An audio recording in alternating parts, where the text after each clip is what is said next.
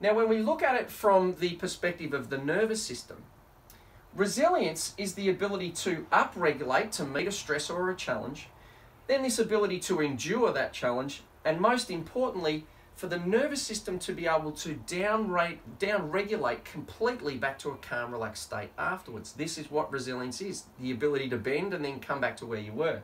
We know in PTSD something goes wrong with the stop process, which can leave the person in a permanent distressing state of hyperarousal even when no perceived threat is present. Now what this means is we get an incomplete down-regulation of the body, and this is of the nervous system. It's not a psychological thing, because everybody knows the trauma was back there, the accident was back there, whatever happened was back there, but the physiology of the body is still acting as if that hasn't yet finished. Now when we look at this process from the neuromuscular perspective, first of all we can see, and this is based on Stephen Porges' poly-vagal theory, first of all, we see is that our stress and trauma responses are primarily about movement, either the creation of movement in a mobilization state or the containment of movement in an immobilization state.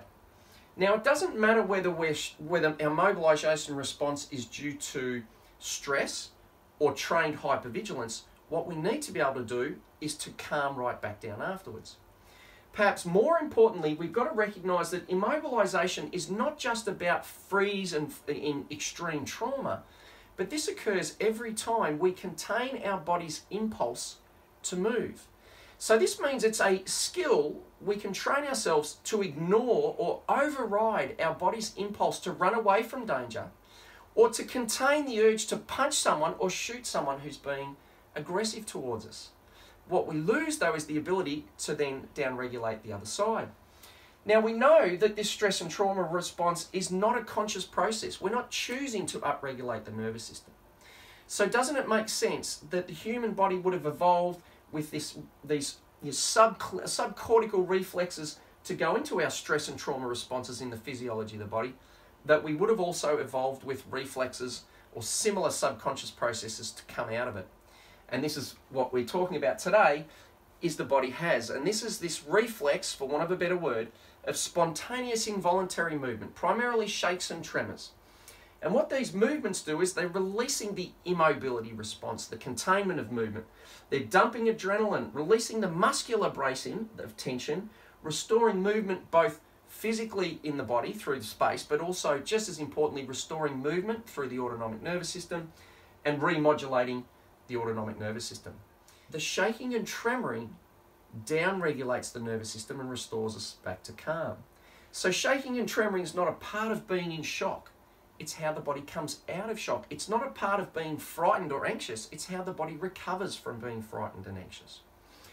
But unfortunately, in our Western medical model, in the DSM-5, shaking and tremoring, while well recognised to be associated with a lot of, quote, mental health disorders, is actually pathologized as a symptom. We tell people that when you start to shake uncontrollably, you're having a panic attack rather than a panic discharge.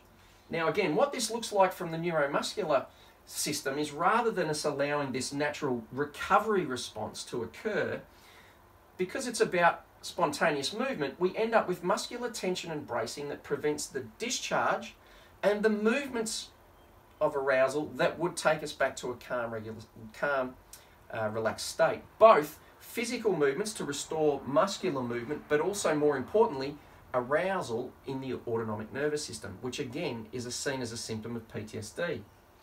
Now, because we have that build-up of internal tension and pressure, basically stress and tension in the body, we then end up with substance abuse and behaviours that keep us numb and disconnected from our body.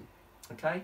And this cycling between numbness and depression and anger and anxiety, because we're not able to complete the discharge, is the very definition of PTSD. And it's also the same process that eventually leads to burnout. Now, just to acknowledge, TRE is not a panacea for everything that's going on, but it does have a huge potential role to play. We still need to have clinical staff and all those other non-clinical things that we're doing to support staff. It's not about replacing it, it's not about competing it, because it will intend to enhance and support those other techniques. But in terms of a self-management technique as an early intervention strategy, as a preventative strategy, and more importantly, as a resilience, well-being, and performance-enhancing strategy, there really is anything else like it. There really isn't anything else like it at the moment. Thanks for